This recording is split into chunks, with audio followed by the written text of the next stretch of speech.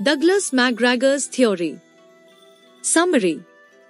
Douglas McGregor, an American social psychologist and a key figure in the field of management, was born on 6 September 1906 in Michigan. He earned a B from Rangoon Institute of Technology, then earned an MA and PhD in psychology from Harvard University. Worked as a professor at Mid-Sloan School of Management. He is most famously known for his development of two contrasting theories on human motivation in the workplace, Theory X and Theory Y. These theories explored different assumptions about employee behavior, motivation, and management styles. McGregor's ideas have had a lasting impact on organizational management and psychology. McGregor's Theory X and Theory Y are two contrasting models of workforce motivation based on different assumptions about human nature. They describe two different managerial perspectives.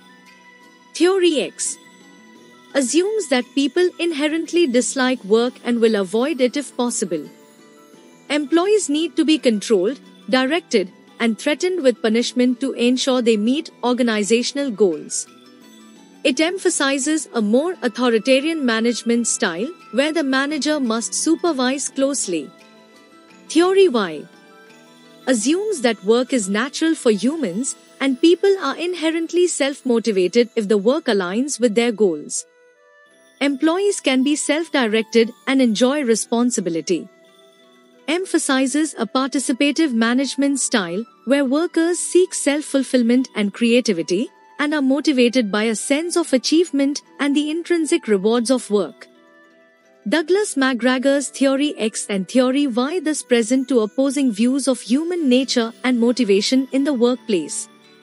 Culture influences which theory an organization or society is likely to adopt.